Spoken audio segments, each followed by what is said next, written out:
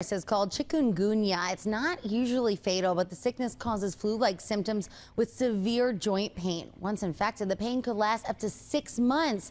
Mosquito control groups from all over the state meeting in Lee County today to come up with a plan of action if it hits here.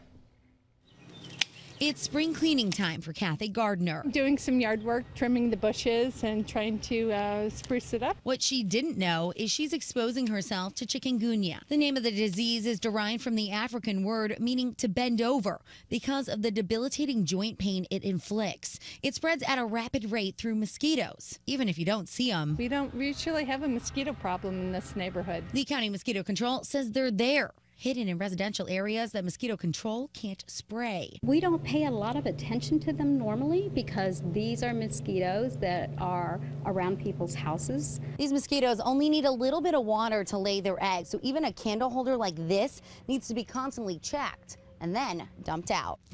The very best thing we can do to control these is get people to police their yards. Mosquito control districts from all over the state are brainstorming for solutions, including looking at past disasters. Martin County took on a dengue fever outbreak just last year. That illness spread by the same type of mosquitoes that spread chikungunya. They took to the streets, finding and killing the bloodsuckers in some unlikely places.